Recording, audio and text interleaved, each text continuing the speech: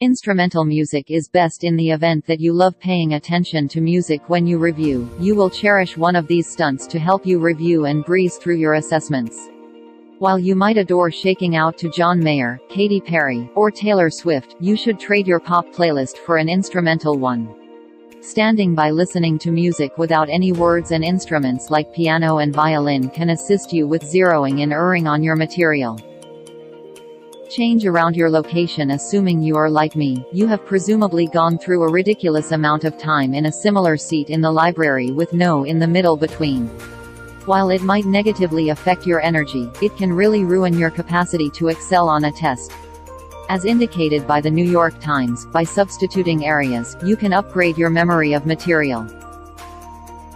Try not to memorize with regards to vocab and definitions. It might seem like cheat sheets to remember material as a reliable method for acing your test, yet that is simply false.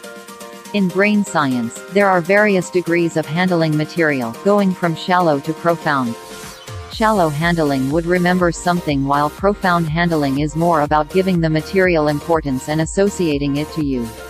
At the point when you retain, you are utilizing shallow handling, which isn't extremely compelling while attempting to recollect data.